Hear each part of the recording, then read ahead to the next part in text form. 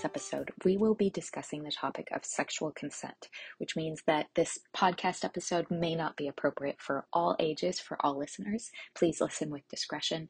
And as a result, because we're talking about the dynamics of power and sexuality, inevitably there will be conversations around how that power can be misused, including abuse or assault. So please consider this a content warning at this time. If this is something that you are sensitive to and is not in your best interest to listen, we encourage you to listen to one of our other podcast episodes. We hope you enjoy. Welcome back to the Novelty Podcast. My name is Alexandra. And I'm Emily. And I read primarily from the perspective of like literary criticism or like your English literature class. And I read from the perspective of writing and editing. So we like to say I read from the perspective of what the writer owes the reader. And what the reader owes the book. So today we have a really interesting concept to talk about. This was the topic that you came up with, actually, and I think it's going to be a great conversation. I am a lover of romance novels. Mm-hmm. I'm not denying that at all. But in this day and age, there's been a lot more discussion about kind of what consent means. Mm-hmm. I don't know why we still need to have this conversation, but being both a reader of romance and then kind of like looking at the writing perspective and looking at a lot of like romance writing communities and stuff, I've come to realize this is something that people don't really think too much about. Mm-hmm. And so we were kind of having that discussion about like the romance genre in general, and the power aspects of it and kind of where it started, and you know, I'm in the place of where it's at now type of situation. And we just started having like a really interesting conversation on that note, and all of a sudden it was like, should we record this? Yeah, that's usually how this goes. Yes. Oh wait, we forgot to talk about our tea. Oh no, here we go. Today we are both having Harney and Sons. There we go. Harney and Sons London Fogs. Yeah. Because I do like a lot of cream in my tea. I have an absolute liter of it. So. Well, you have to have the bigger cups for the London Fog so you can put lots of tea and lots of cream. Yeah. You know? So that's why you pull out the big mugs for these. Absolutely.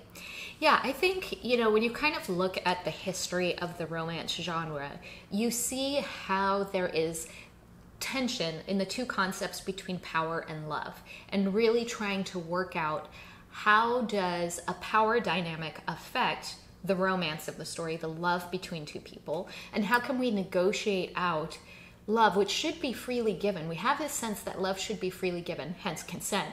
And yet we're aware of the tension of power. Well, because there's always going to be some kind of power imbalance in a relationship. Like, that's just undeniable. Even if you go down to, like, there's usually a physical power imbalance, and that's just a part of nature. Yeah. But usually there's also, like, age or wealth or social status. There's always some kind of power imbalance that has to be kind of negotiated through. Mm-hmm. Or, if we're talking about negatively, it's just taken. Yeah.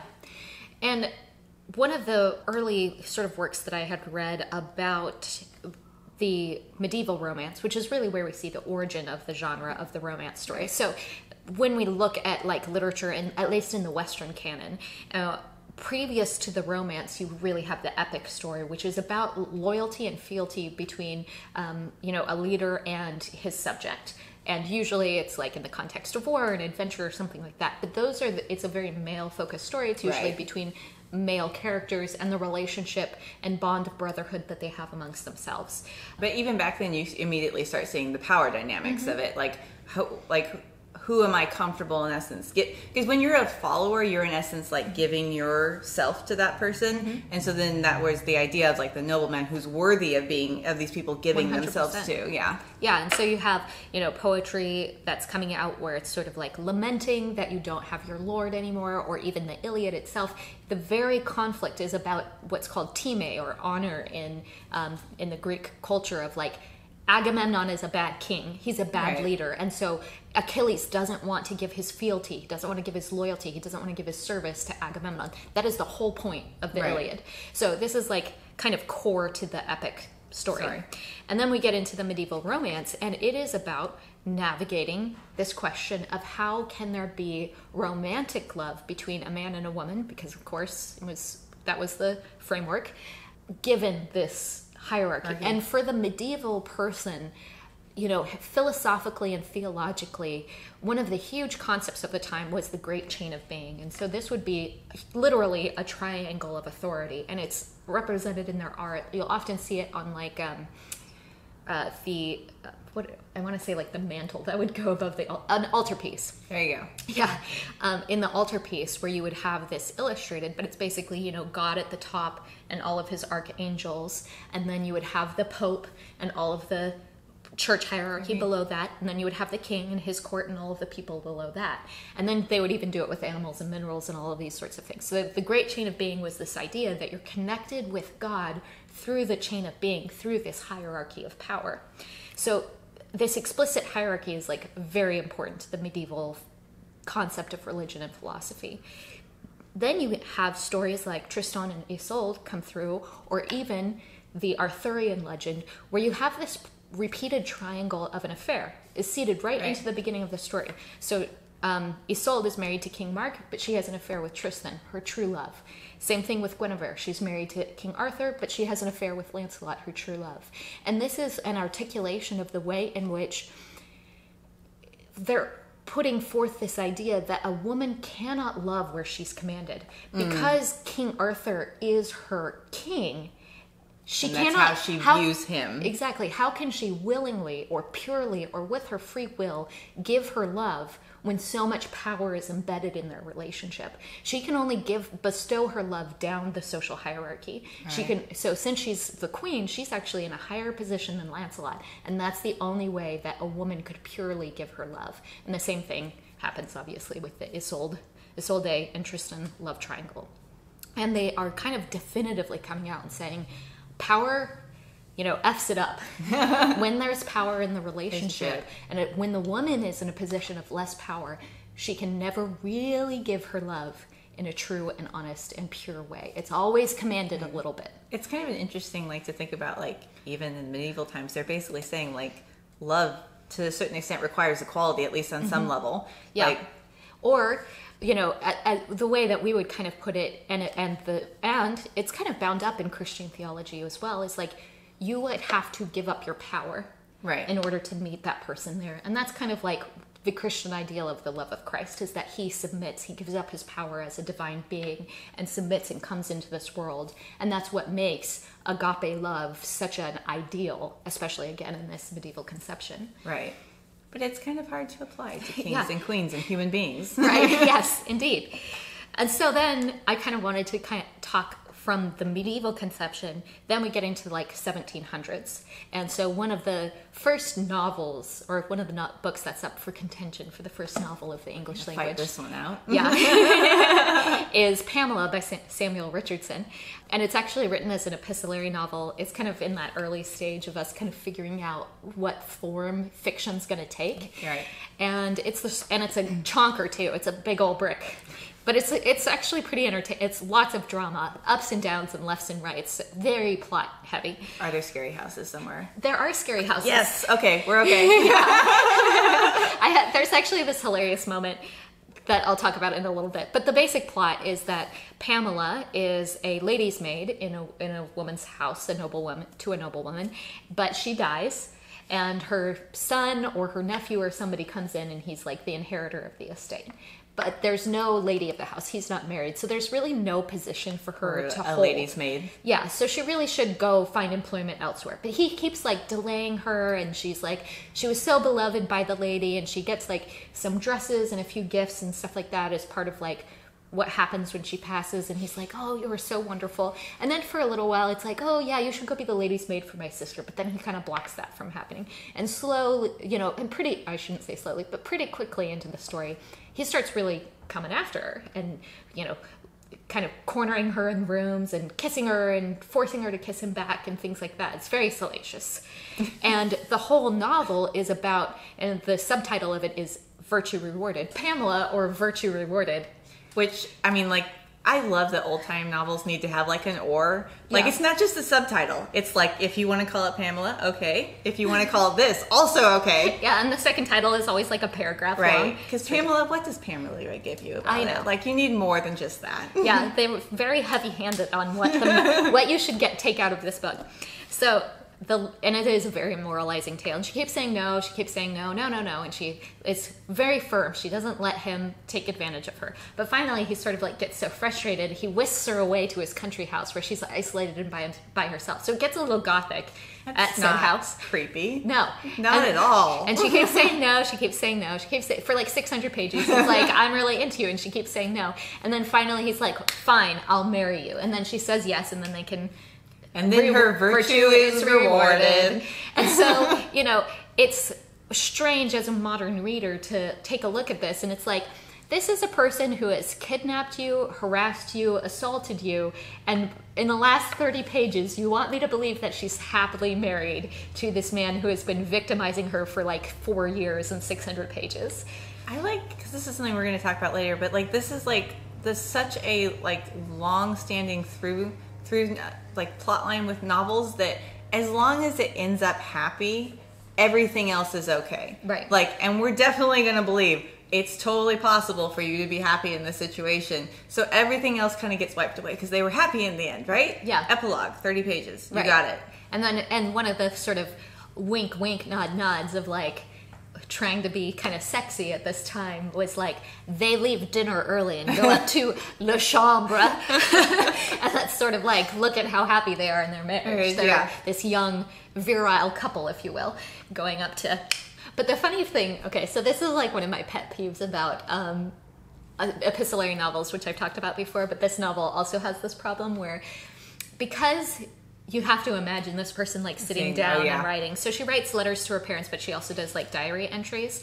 And so while she's like trapped at the manor house in the countryside, like it's sort of like this gothic situation, and she tries to escape several times. And one of the nights that she's like trying to escape, she's like looking out her window, but she gets terrified because there's a bull outside, which is like, again, maybe sort of like a sexual metaphor. She's afraid of the virility of the male bull, or whatever. It's all very thinly veiled.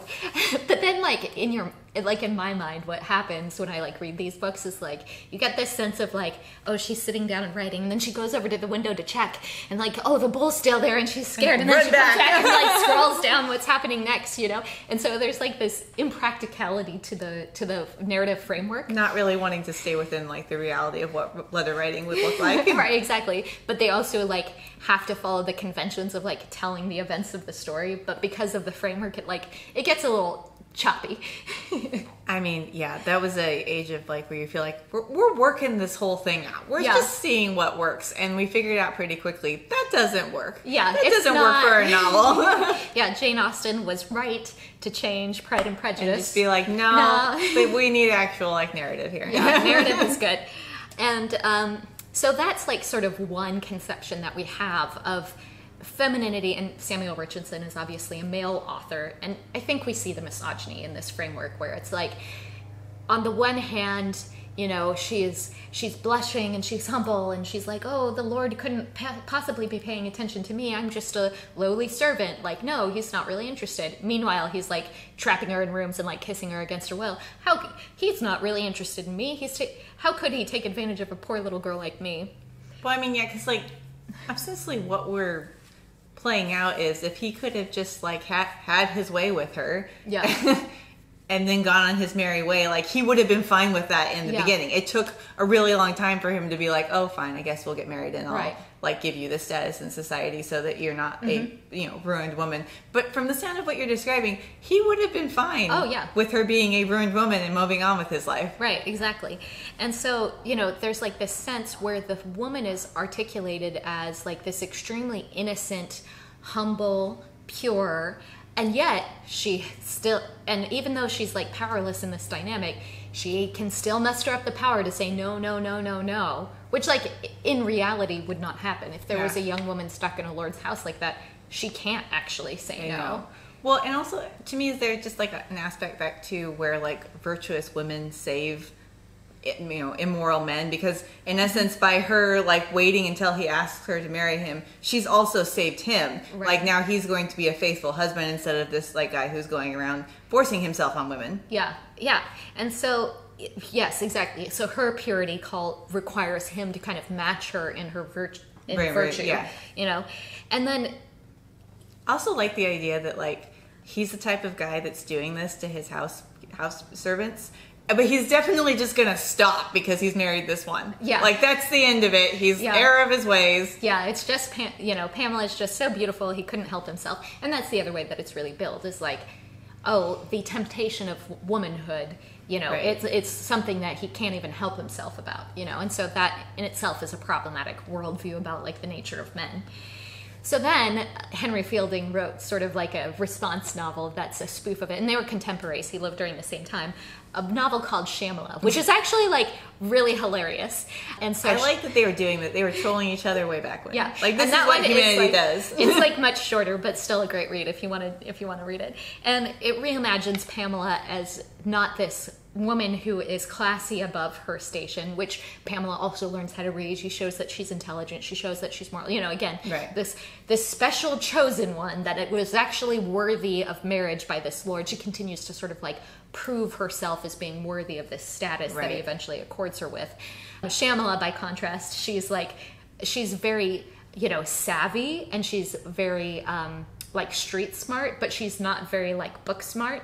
And so she keeps calling virtue her vartue. She's very low class, and she's like aware of everything that she's doing with the Lord. And so in these scenes where it's like the Lord sort of comes in to try and like kiss her or whatever, she's like, oh, it was so funny, I just pushed my boobs up a little bit, and then he was immediately ha, and she's like laughing about him like behind his back, which of course goes back to that classic line from Margaret Atwood, which is like, women are afraid that men are going to rape them, and men are afraid that women will be laughing at them, right? And so it's this articulation of this male paranoia that secretly women know the power that they have through their sexuality, and they're using it on purpose to try to make fun of men, to laugh at men, and to ultimately manipulate them in order to get access to power and money, which Shamala also eventually tricks this lord into marrying her, and she still gets rewarded. She still gets rewarded, but she knows what she's up to. She's not innocent. She doesn't actually have real virtue. She just her virtue, and she thinks her virtue is her virginity only. And like anyway, so it's just really funny, and she's constantly mispronouncing words and things like that. And so this, in its own conception, is sort of the same misogynistic worldview on like what the power dynamic means between men and women around love, but he puts it on the other end of the spectrum, which is that, oh, women have all this power over men. They have the power to say no. They have the power to tempt them. They have the power to like manipulate them into doing things that they don't really want to do. This guy is just powerless in his attraction to her, right? He's just led around by his ding dong. Yeah. I really, really can't help myself. Okay. Right. And so I think when we look at all of these sort of historical novels, they really do trickle down into the way that we still write modern novels. Oh, absolutely. If we're talking about this being like early novels, we're still dealing with these things today.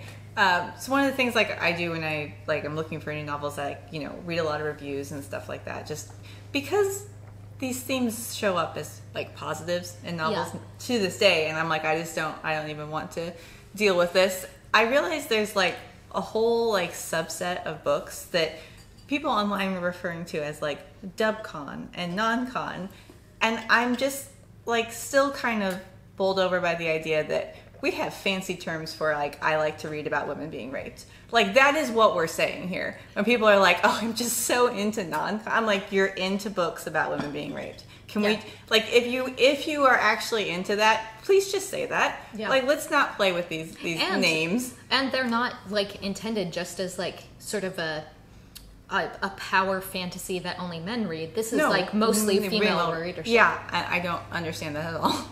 But this is definitely an issue that we still see in romances today, and often being sold not always as like, oh, it's a reward for virtue, but just like being forced. There's something cool about that. There's something hot about it. Exactly. And I'm just like, how are we still here? Yeah. And to be clear, there's a difference between rape and having a relationship that is consensual with where dominance and submission is a part of that dynamic. Right. No, we're talking about people thinking like it's really cool to read stories about women being forced. And also like this, we've actually developed a like genre based around like dubious consent and exploring that. And that makes me really frustrated because I feel like there are so many women who are put in situations where like it's not like a clear cut like I know what to do. It's very emotional, and for us to make like that an entertainment is like honestly frightening for me. So that's like why I chose one of the books I wanted to talk about today was The Viscount and the Vicar's Daughter by Mimi Matthews, who I've read other books by Mimi Matthews that were completely different than this, and I really like them. So I don't know what's going on with this book. Yeah. But the entire book centers around two characters who have wildly out of control power imbalance. So the main female character is about like 19 years old. It's the first time leaving her family. Her family has died, and she's like now a lady's maid in essence. But like week one, you know, has no social experience whatsoever, and is also at the bottom of the social rung. Yeah.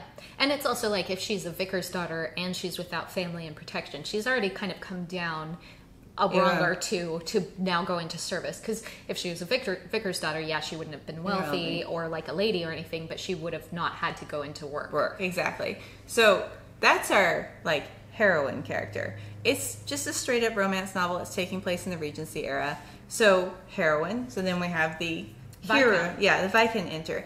And he's like in his mid 30s. So like that's a significant age gap right there because of how young she is. Yeah. Just to start with. He's, you know, described as having like a lot of sexual experience. He's had a lot of women.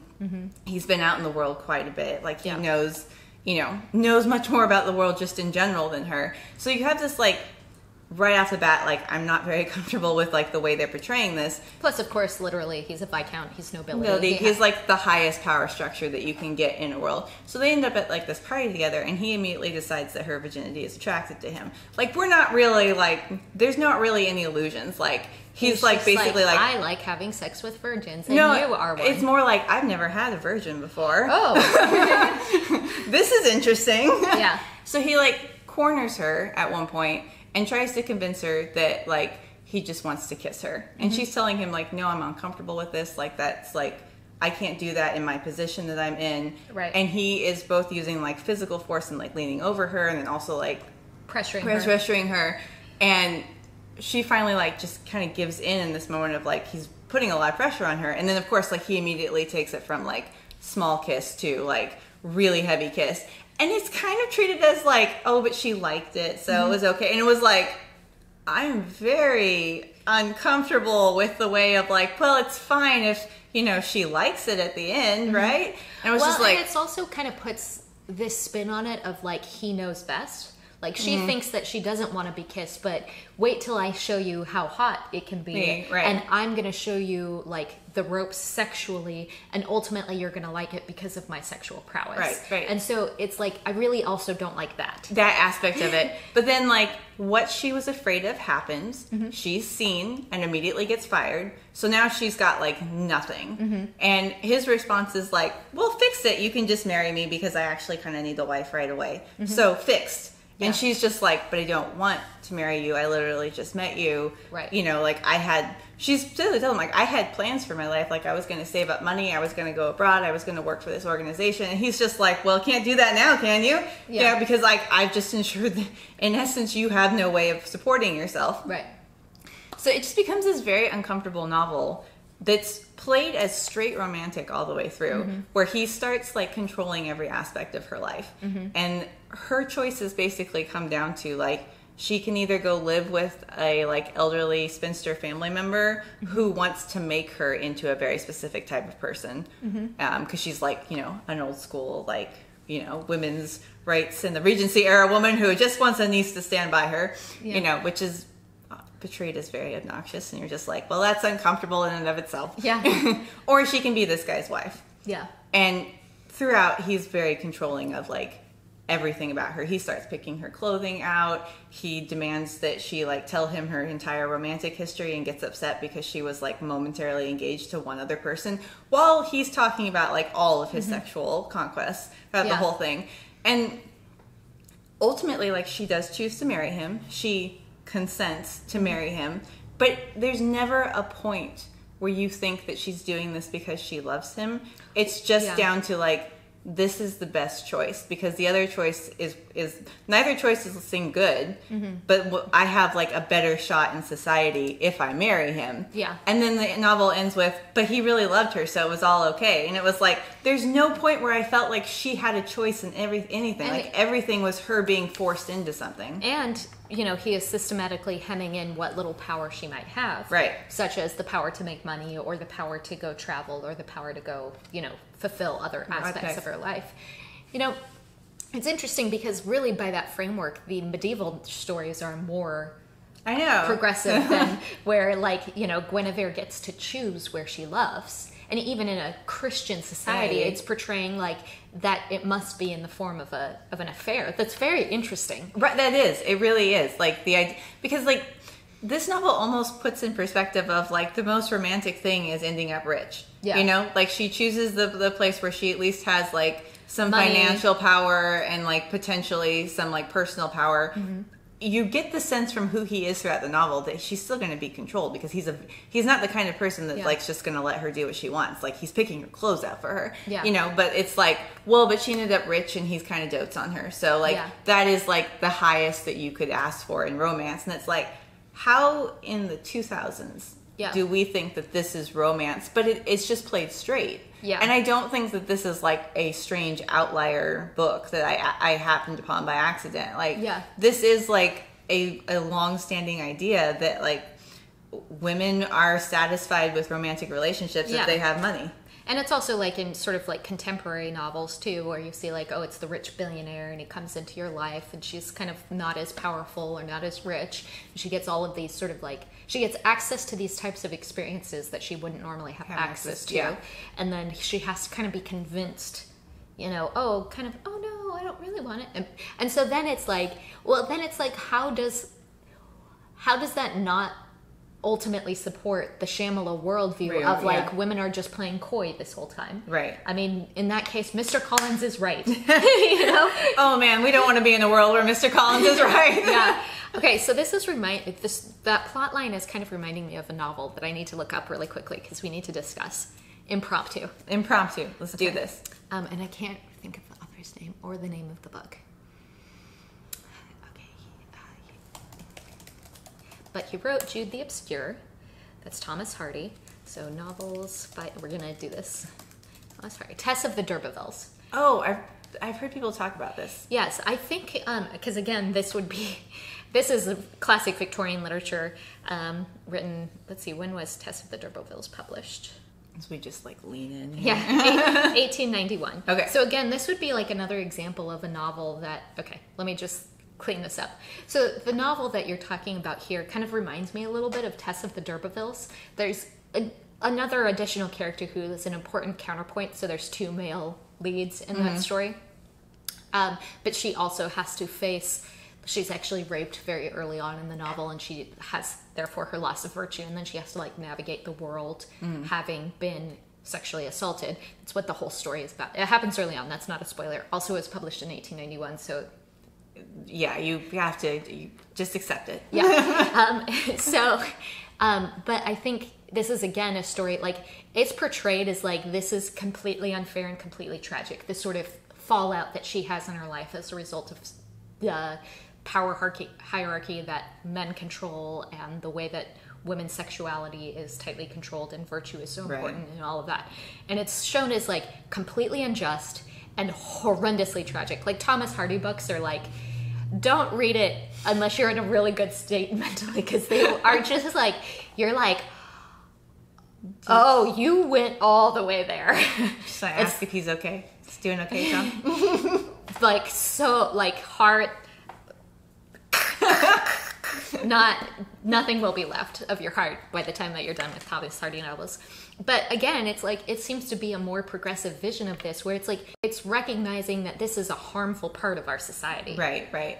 Well, and there's also like an aspect of that book that I really dislike, that like, the idea that like virginity is what matters the most, because we're not talking like when we say virtue, when we're talking about these things, like it's just the fact that she hasn't slept with someone yet.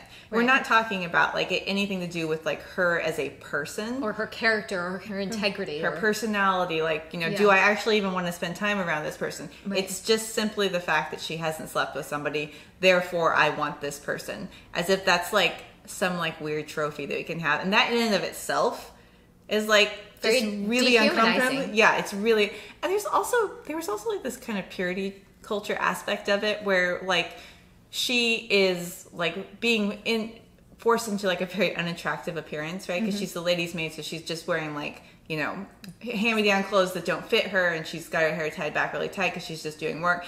And like he's like, but under it all, like her virtue makes her attractive, and it's like, no, it doesn't. Her virginity, her obvious virginity, does not suddenly make all of her, like the rest of her, just gorgeous. Like you're just like, oh no, like definitely nothing else matters but that virginity when it comes to sexual attraction to people, you know? Right? Yeah.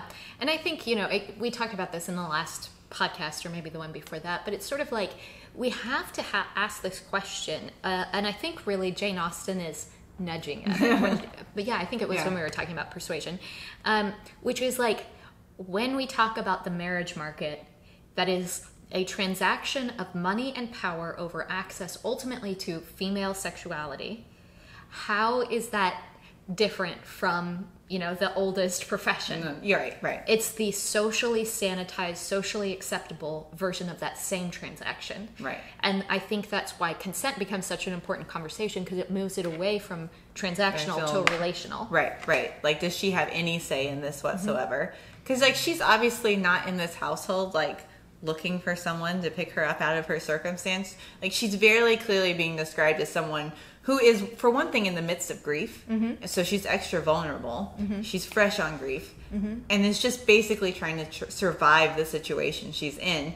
And I think that, like, makes it extra predatory, because he can, like, see that she's, like, really sad. So she'll kind of be an easy mark, because, like, oh, he knows how to cheer people up. Yeah. When really he just kind of is, like, verbally abusive and thinks that that's funny. Yeah. You know, and I just was kind of, it's like one of those things where you, like, think that things are getting better, and then you read stuff like that, which I think that was written like in 2009 or something like that, and you're just like, it's not getting better. Like, we're still here where we don't understand that there's no consent going on here. She is a character who's clearly being portrayed as having no options, but we're like, but it's happily ever after. It's like, she said yes. So like, well, did she really say yes, or did she just say, well, like, this is the best shot I got, so I guess I'll take it? Yeah.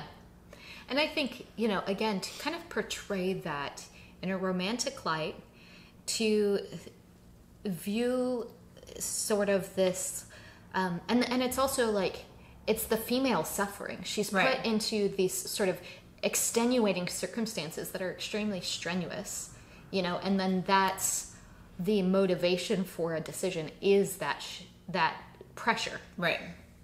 And again, not to continually bring up Jane Austen, but we just talked about her, so why it's not? fresh. Let's do it. You know, you do see characters who are in tense situations, whether it be like Marianne and Eleanor, or whether it be the Bennet sisters or something like that, where they have to make certain types of decisions because of the pressures that are under them, mostly financial. Right. And yet, Jane Austen goes the other way. The way that they get to have resolution in the end, yes, is through marriage, yes, is through the marriage market, yes, is through money, yes, is through that same hierarchical structure. She's not dismantling it as such, right? But they are doing it through staying true to who they want to say yes to and who they want to say no to, they're in not, the face of pressure. They're not having to like give up themselves, or like, you know, because like part of the thing that's expressed with her is like, she's actually like uncomfortable with the idea of being married to someone at that level of social status, because she can't be herself. She has to like be trained up to be this person. So she's in essence like fully giving up herself just to survive.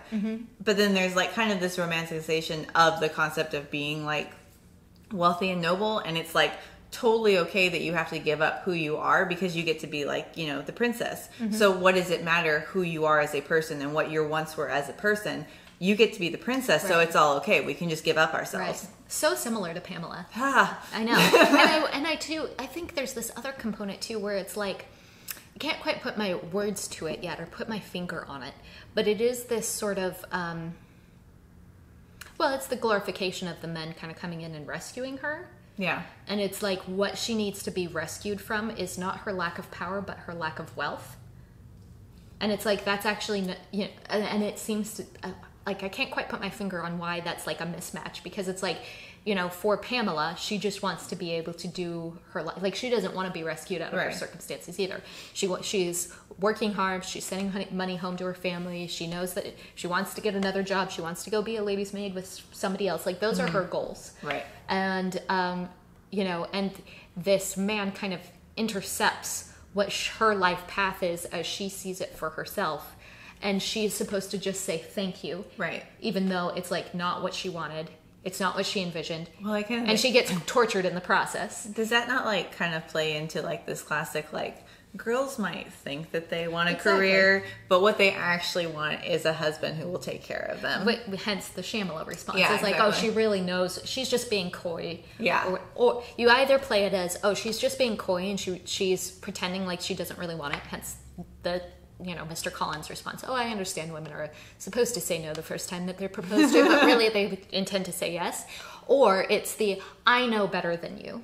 You think that you want ABC, but really you want me. Yeah. And I'm going to show you through force that I was right. Right. And that you want, your fulfillment will be better. You will be more, what you think is going to fulfill you, that's shallow, because like love and like romance, that's what really fulfills a woman. Yeah. Yeah, you think that you don't want me to kiss you, but let me lay one on you, and and then you're going to be really yeah. into it. And that the narrative agrees with it is like... Well, I like that, like, in the case of the book I'm talking about, like, she's like, no, if you kiss me, you know, someone's going to find out and I'll lose my job. Mm-hmm. She's right. That absolutely happens. And even then it's like, oh, but it's no big deal. Yeah. You know, it's like... Like, does nothing that she has matter? Because no matter what it is, it's always like, well, it's not that big of a deal. Yeah. Like, nothing actually matters, you know? Yeah.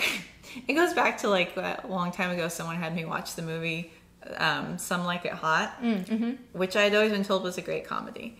The entire plot line is that women want money and men want sex. Yeah. And that is it. Nothing more than that. And I'm just like, how do we keep playing? Like, every time I read one of these books, it's just like, yep. That's where we're back there again. Women want money and men want sex, and that is our foundation. But I don't understand why that's romantic. Yeah. Like, I don't as someone who enjoys romance novels, I don't get to the end of the story and be like, oh, that's so romantic that she's rich now. Yeah.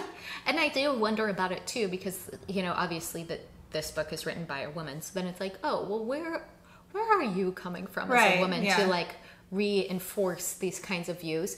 And I understand why Samuel Richardson or Henry Fielding are like coming out with misogynistic books. It's like, yeah, you were writing in the 1700s and you're dudes, and I don't blame you for that.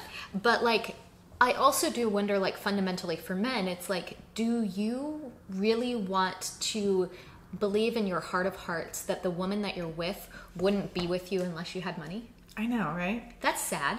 Yeah. Like, how is this a happy for either person? Yeah. Like, how do you honestly... I mean, that's kind of like the reality of, like, with romance novels, when there's always like a little tie-up at the end where everything was happily ever after, and it's like, well, these characters are probably going to be together for, like, what, if it's like healthy lives, like another 40 years. Yeah. Can you honestly project this out as this would be a, like, nice companionable relationship for the next 40 years, which, when what brought you here was like, I was looking for a leg up in society, thanks. Yeah. You know? Or vice versa, I was looking to control you and I forced you into my manor house in the countryside where I terrorized you for, 9 months. How is this just gonna magically work out? Yeah. Well, and also, like, even when we go into, like, the straight up, like, non-con relationships books, which, you know, there are plenty of them, weirdly.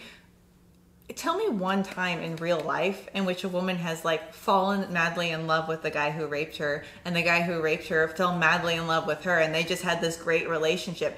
There's no reality there whatsoever. And for me, books that are telling you they take place in the real world but are so wildly divorced from reality, it's like, this is unreadable to me. Yeah. We're not even writing fantasy here. Yeah.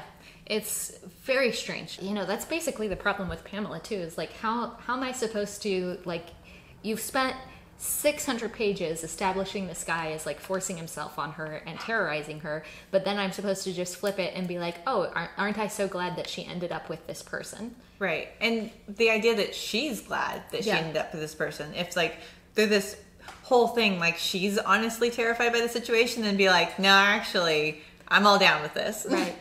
So strange. Okay, well, tell us, maybe, are there examples on the other side that we can talk about? On the other round, because fortunately we do have positives.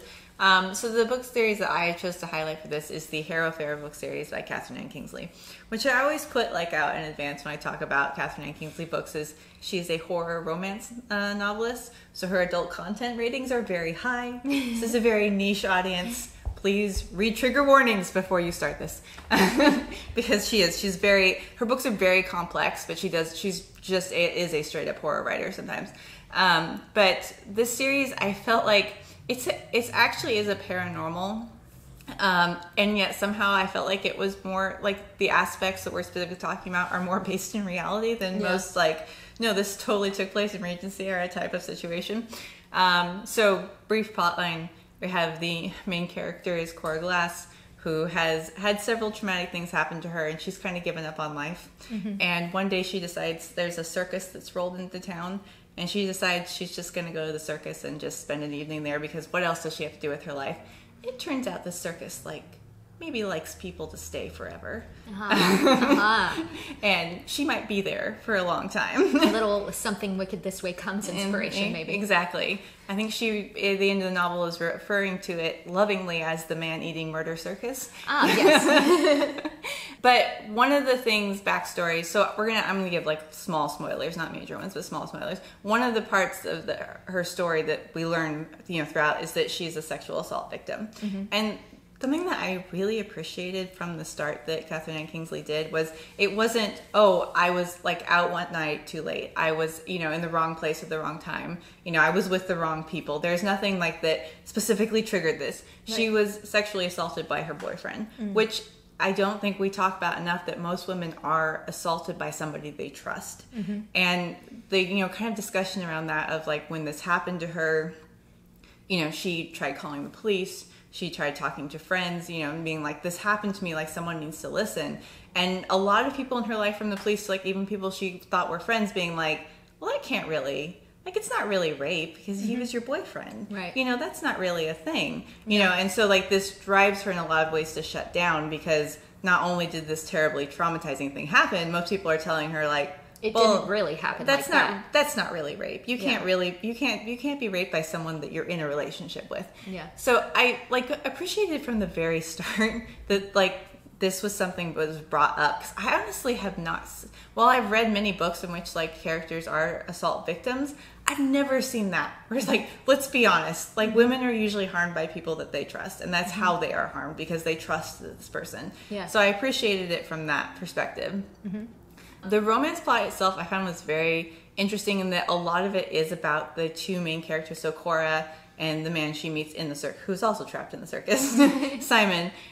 Their characters kind of negotiating their power back and forth throughout the novel, and I thought that was really interesting. That was even addressed, because so many times it's just kind of assumed that these power imbalances exist, and we're just going to accept them. So for one thing, there's a significant age gap, because Simon is 100 years old. He's been trapped for a long time. She's in her 30s. But Simon was trapped at a very young age in this circus. So even though he's much older than her, she's actually had more life experiences than him. So it becomes kind of this interesting combination of, that power imbalance.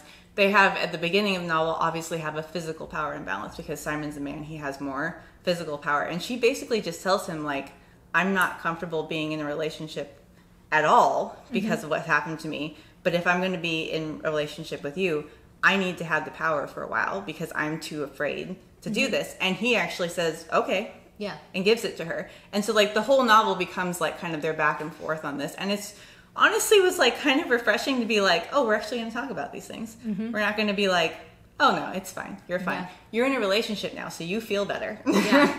That also becomes the thing, even in romance novels that I've obsessively liked, but there's this idea of oh, well, she had trauma, but now she's in a relationship, so it fixes it. She feels all better. Whereas in this series, both characters have had things happen to them. Simon's like kind of portrayed as someone who has like long running mental health issues. She's obviously got some serious trauma, and they come into the relationship with like, we're not here to fix each other. Like, we can't fix each other. I'm probably always going to have problems. We're companions. Right. You know, like that's what a relationship is. It's not a fix. We're not going to be better just because, you know, we fell in love, that type of thing. So it's a really, there were a lot of things about it where I was like, this is really refreshing that we're not like just being like, well, I'm in love, therefore I am not traumatized anymore. Yeah, and it's sort of, and it, you know, there's so much about our culture that positions women in particular as like, your life has been fulfilled through finding romantic stability. You know, finding your partner, committing to them, and, you know, presumably having children as well. These are like the tropes that we see sort of pushed forth as the purpose for women, which is why it's so upsetting when we see someone like the Vicar and the Viscount, or the Vicar's daughter and the Viscount. The Vicar and the Viscount would be a different novel. Next time. Where it's like she has purpose and goals that must completely be abandoned in order to fulfill the romantic ideal. Right. And the same thing for Pamela. She has purpose and goals and things that she's trying to accomplish in her life, and they must be completely abandoned in order to fulfill romantic ideal. Right. I also do appreciate, I feel like there's this kind of trend right now where we are wanting in fiction to talk more about sexual assault and be more open about that topic. But that has led to a lot of people being like, they'll just throw it in there as a backstory component. Don't get me started on Ninth House.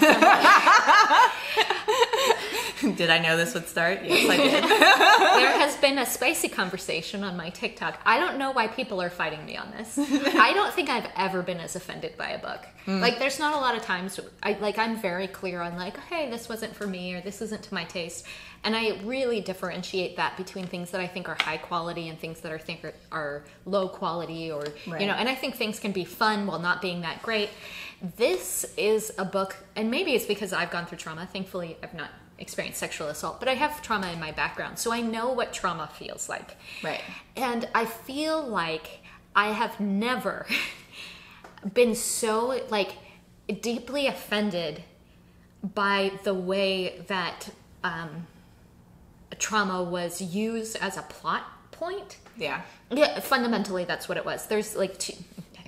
We're going into it. Oh no, because I got one I feel the same way about that. All of a sudden I'm like, yeah, we gotta talk about this. Yeah, where it's like, okay, where the main character experiences repeated and quite extreme trauma, and there's nothing wrong with including dark elements in your book. Being open about these things happen to people. Right, and using storytelling as a way for us to reckon with the difficult circumstances that many of us experience. These are things that happen to real people, and we use art and literature to explore these ideas, to try to understand them, and hopefully to transmute them into something better, maybe some healing, both for yourself as the writer or creator, and maybe even for the audience, that they can relate to that experience and get healing through it. Right. That's like really the best use of the arts to kind of encounter these types of things.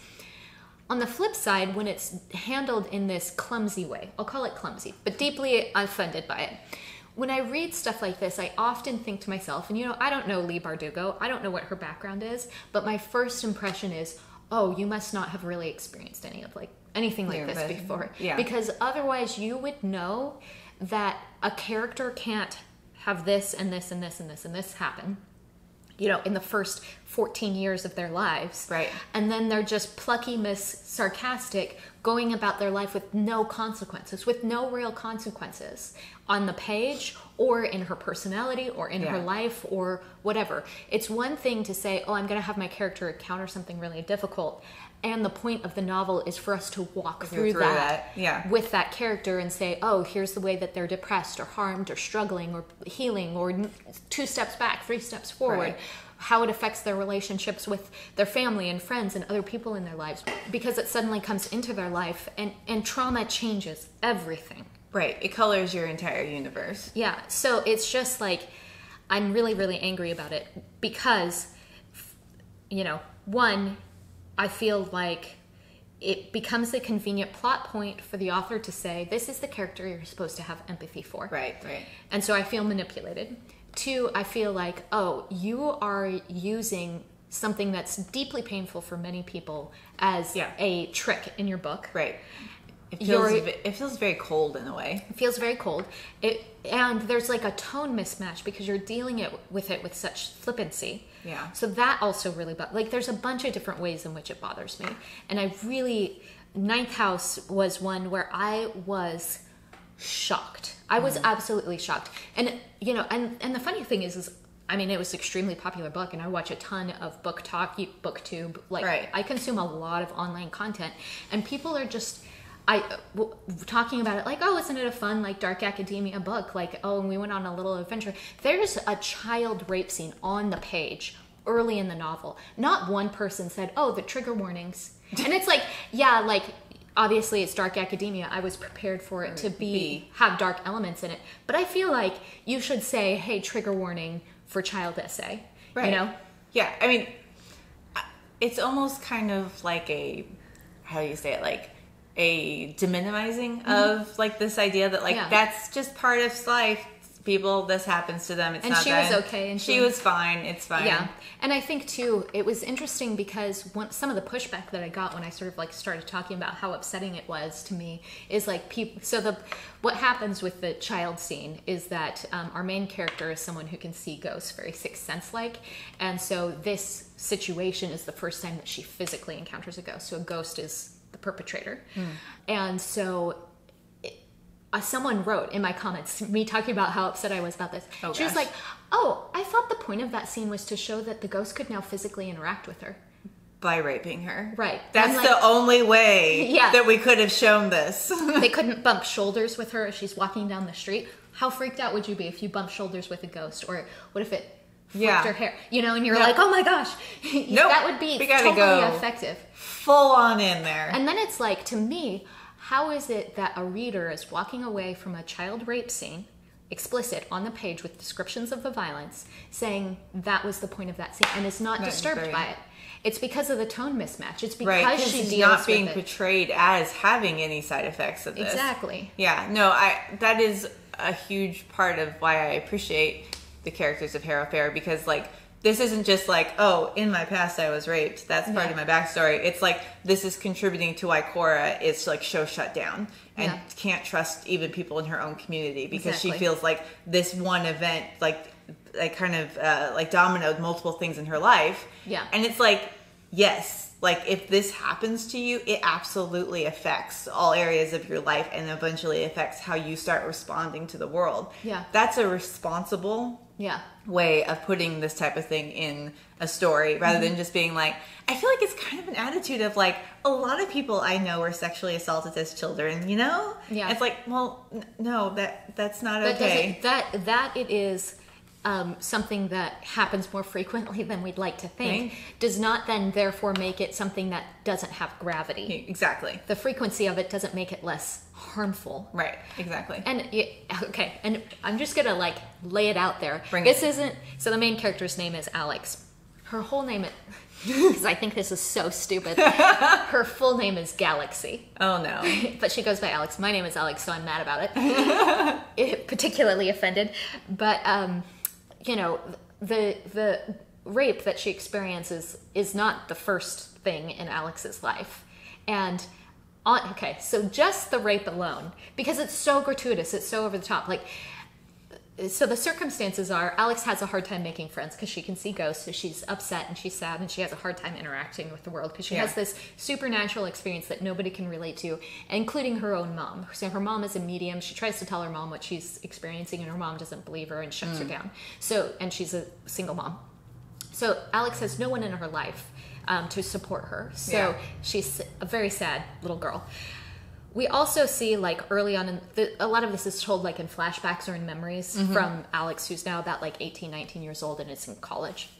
And one of the flashbacks and stories that she tells is an experience of seeing an adult male ghost pleasuring himself while watching children play on a playground. That's literally a memory that she relates. Gosh. There's also another situation where little Alex in like 3rd, 5th grade or whatever is having a conversation with another kid about male genitalia, and she sort of has this flippant attitude about it, like, oh, I've seen that before. So you now know that Alex has had multiple experiences where she's been exposed to male ghosts in a sexual assault type of situation. Yeah. Then she finally makes a friend in like 7th or 8th grade. She has her first friend that she's been friends with, and they go on a school trip. And on the school trip, they, ride on the bus together, blah, blah, blah. She goes to the bathroom. It turns out it's the first day of her period, while in a public restroom, in a strange location, on this school trip, and that's where the rape situation happens. How gratuitous? Does that not seem like so over the top gratuitous? I mean, like, I kind of feel like asking the author, like, what is your obsession with this child and like sexual things? Yeah. Like, why is it like so much of like her childhood wrapped around like inappropriate sexual things? And that these ghosts are haunting her in this way. In this way specifically, yeah. And then, because her friend comes in and sees the situation, so then you see it from, or at least me as a reader, I can imagine it from the friend situation, which it describes the violence and the blood that's happening in this scenario for the little girl, Alex. And so then from her friend's perspective, she's watching her friend experience this violence from an invisible force. Okay. This is just gross. Right? And then, like, the teacher's aide walks in, or the chaperone or whatever. And so, obviously, they can't really understand what's happening. And so, so again, we're supposed to articulate Alex as the character who should be receiving empathy from us, right? And her friend, we don't explore, like, how traumatic that would be for Alex. She goes to school the next day. I'm like, a child goes to school the next day after something like that? No. She goes to the doctor, because she will have physical injuries. Yeah. Right? And then we see that her friend, we don't explore how that might have been traumatizing for a friend to see. Yeah. She's just now a bad friend because she doesn't want to be friends with her anymore. She abandons her. It can't be that she's another child who's also been traumatized. Exactly. And so then it's like, oh, her friend was not a good friend to her. She went and gossiped about her behind her back, as if that would be... Anyway, so she goes and then Alex, what she experiences bullying at school, where they put spaghetti on her locker, which is also extremely cruel and visceral image. Yeah. And I just I don't know kids who would be able to internalize that and express bullying in that way around something like this, nor do I know a little girl who, if she had witnessed that, would immediately want to tell other little kids about what she had seen. That would be traumatic for her too. She would have a hard time talking about it. These are the cases where I decided to not associate the author with their writing, but these are cases where I'm like, what is wrong with this person? Like, what's going on in the author's head? Because this is not, something very wrong here. Yeah, it's just, I can't even wrap my mind around. This is where okay, this is upsetting. But then it's also upsetting that people aren't reading this and being upset. Yes. But I think this is where we get into the culture of did you know that dubcon and noncon are genres? Yeah. And it's we've created this world in which it's totally cool to read books about women and children, and I mean we have Bridgerton, so now men being assaulted, and that's just part of the plot line, and we don't really talk about it other than it's just part of the plot line. And we've somehow completely trivialized it. Yeah, we've desensitized ourselves to it. We've made it just be this is just part of fiction. But when it happens in real life, we've been conditioned to trivialize it and just treat it as just a plot line. So then how are we serving women to we're still victims of anything? Yeah. Yeah, this is why we get into situations of women in reil life telling me oh, well, I just this happened to me, but I just don't talk about it because no one wants to hear about it. It's well, we've turned this into a fantasy thing. Yeah. We can't actually even process it ourselves because well, it happens in books. That doesn't happen in real life. Right. It's just, it's so angering, and especially again because I've gone through hard things in my life. You've got through hard things in your life. Thankfully, I mean, nothing like that. Right. And she had, and then there are other, you don't even want to know all the other hardships that she's gone through that are not related to sexual abuse. And it's I know how hard I had to work for my healing. I know how difficult it was, how much time and effort and energy and what it sucked out of my life and what that suffering felt like and how difficult the healing was too. Right. It took a ton of energy. It hurts. Yeah. Healing hurts. Yeah. And so then to have someone just act like this is similar to stubbing your toe. That's basically the level that it's treated with. So it's so offensive. Yeah, it's enraging. Yeah. And equally enraging that people don't care. Yeah. And because then it's treated like, oh, stubbing a toe on a page, someone can read that and walk away and be like, oh, it was because she was trying to show that the ghost could physically interact with her. Which, I mean, I just kind of want to ask the author, is that really it? Was that all you were trying to show? Because, like, come on. And I do think this is also another thing that I've seen that's where, because Leigh Bardugo is a YA author, and this was her first adult novel. It's a new adult novel, and it's dark academia. So I do think it's one of those things where the attempt to establish herself as an adult writer is probably part of what's coming through here, is that she felt like she really needed to be as dark, as gritty as possible. I'm going to do as much adult stuff as I can. Yeah, in order to sort of establish herself and say, like, I'm not just a YA author. But it's like, like anybody who's a victim of this, you are actually re-victimizing them with this kind of thing. This is not a healthy way to talk about it. No, I mean, this is actually making me think of the book that I was telling you about just a few months ago, where it was called The Stuff of Nightmares. It was the Sherlock Holmes / steampunk transformer book that I read. Yeah. But it was the same sort of thing. The entire novel breaks down on, there's these two guys who have steampunk transformers, and they need to fight for some reason. Mm-hmm. So what are we going to do? We're going to have them fight over a girl. Yeah. Why are they fighting over the girl? Well, because the bad guy sexually assaults her to death. So now they're going to fight with each other. And the girl in the middle never has a voice. Yeah. She is just idolized. Like the good guy just talks about how beautiful and sweet she was. The bad guy just talks about how much he enjoys her in bed. She never is given a voice. Yeah. We never talk about like her experience. She's just there to be pretty and then to be raped and then to die. And now we can fight over her. Yeah. So like, it's always the victim who ultimately like gets the shortest end of the stick, because now we're describing victims as basically like toys that get broken and then we have to fight over the toys. Yeah. Ugh, that makes me so mad, Emily. Okay, now let's end on a positive note. Positive. Well, you had a book series that you felt also, well, I agree with you. I've read the series as well. I agree with you. It is an excellent way of like helping victims, because that is what we're ultimately talking about, is people who find themselves in non-con situations means they are victims. Yeah. So, and this, actually, you introduced me to this series. I did. You bought me the first one. I was like, Merry Christmas, you need to read this. Yeah, it's fantastic. And it's lore. It's very popular. It's the graphic novel, our graphic webtoon series now published. You can find it in all your bookstores. Art is amazing, and the story is amazing. And so in this story, we have a Hades and Persephone retelling. Right. And one of the elements of Persephone's backstory, or actually it's not her backstory, it occurs throughout the story, yeah. Is that there is an assault situation. Apollo, really pushes himself on her one evening, and she then has to deal with the fallout of what that looks like, while she's sort of in the budding romance with Hades, who she's just starting to fall in love with, and they're just starting to get to know each other. Right.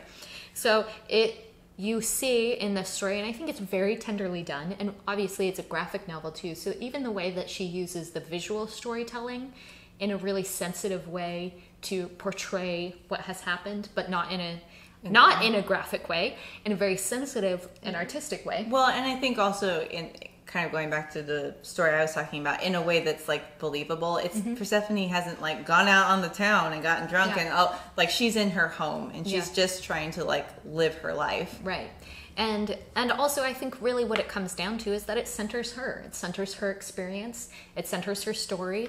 She goes through different emotions. It comes up in different elements, Different things trigger it. Right. And it comes up and it affects different ways that she relates to people. It affects the way that she relates to her friend who's sisters with Apollo. Who's Apollo's sister? Aphrodite? No, sorry. I always know the Roman names. I know. It's like Diana, but Diana, yes, the Greek version of Diana. Yeah, there you go. And so it affects her relationship with her. It affects then her budding romance. It has this sort of multiplying effect that's very realistic for people who have experienced something. Right, because it portrays someone who has had this really negative experience in romance, and even though she really wants to be in a positive relationship, she's terrified because romance has now been associated with something horrifying for her. Yeah. And so it's not a matter of now I've had a positive relationship, so all those feelings go away. In actuality, being in a positive relationship is honestly triggering her because she's terrified. Mm-hmm. Yeah, and I think it also gives a really good example for Hades' character. He helps her, and he's not perfect, but he does a really good job of being a supportive partner through what she's going through. And it's a really good example for other people in real life. If someone you know, either as a friend or as your romantic partner, has experienced something similar, it's a really good example of the way that you can love them in a tender and thoughtful way that's really helpful and healing. Well, I really like one of the mini episodes that happens where, like, when Hades first finds out, he gets, like, really angry at first. Yeah. And then when he calms down, he was like, I'm sorry, I made that about myself. And I understand, like, I'm not the victim here. Because there is kind of, like, this, you know, attitude that can kind of be expressed with, like, you have the good guy and the good girl, and she tells him this. And he takes it as, like, my property has been touched. Exactly. And it makes it about him and his property was damaged. And, like, Hades has that moment and then steps back and is like, actually, you're the victim here, not me. Yeah. Which I really appreciated that moment. Yeah, absolutely. There's a lot of little moments in here when she tells a friend, when she's working through her relationship with her friend, Diana, but the Greek version, you know, where she has to kind of work through you know, what that means and what happened and why and how she's going to process it emotionally and how that affects her intimacy. And there are times where she wants space from Hades. And still living in the same town as the person who victimized her and having to, like, encounter him at different times. Yeah, like that this does not just end with the assault. Yeah. Like, this goes on with you and becomes, like, kind of, as much as you would prefer it not to be like, oh, this becomes a part of me, like, it does become a part of your story. Yeah. And I think it was just really well done. Yeah, Lore Olympus is beautiful. And it's a really well done story on multiple levels. Also, just love the characters. Yeah. Well, is there anything else that we want to say about consent, romance, power, how we tell stories about it? I would say just, like, okay, I'm going to take it from the perspective of a writer. Yeah. If you were writing a romance story or a story that has a romance plot, like, honestly think through who humans actually are, because that is, like, a huge part of writing a romance story. So you want characters to actually behave as humans. Could someone honestly fall in love with somebody who's victimized them? Like, really, really think that through, and also really think through, like, are you okay with excusing violence against somebody by being like, well, but ultimately he loves her, so it's okay. Like, really, I think that we really need to see an end, honestly, to the dub-con and non-con, because really what we're saying is hurting people is okay, and, like, we can just ignore victimization. Like, those, to me, like, speaking to a writer community, like, this needs to stop. Yeah, and I would really challenge writers to, because the conclusion is what tells you what it means. Right. You know, so, and this is true for whatever you're writing and whatever your message is, but when you think about how you're ending it, what does the ending mean to you? How does that inform everything that's happened before? Yeah. Because that's where you get your meaning. The final word that you put on the page about how this is resolved. Because in stories, we have a beginning, middle, and end, unlike in life. And so it's this concrete thing that we're saying must have meaning because we've chosen to conclude it here. Right. And what that conclusion is going to inform everything that's happened before. Right. So if they end up together, which is essentially your point, it exonerates anything that happened previously. Right. And even more, endorses it. Right, because it makes it seem like, oh, this assault is what gave them the happy ending. Right. So this assault was actually ultimately a good thing. Yeah. Right? And, like, we really, really need to, like, be thinking about what it says about society and the way we treat human beings when we're just like, well, if the rape ends up with a happily ever after, then is it really a crime? Because we're still struggling with, like, women wanting to come forward and report people who have assaulted them. Yeah. Because we still live in a society where it's like, but, like, you know, what if you fall in love? Yeah. You know? Yeah. I think that, I guess for me, is like, we just need to be so much more responsible with this. And there are authors out there who are being responsible. And I love you. Thank you for giving us books to read. Yeah, absolutely.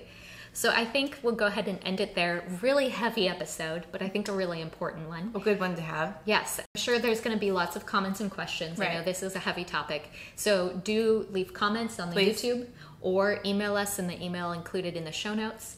And as always, you can find us everywhere that you listen to podcasts. And I'm Alexandra. I'm Emily. And we hope that this episode of the Novelty Podcast. Maybe you didn't enjoy it, but maybe it was informative and worthwhile listening to. We're here to start conversations. Absolutely. Thanks, everyone. Bye-bye.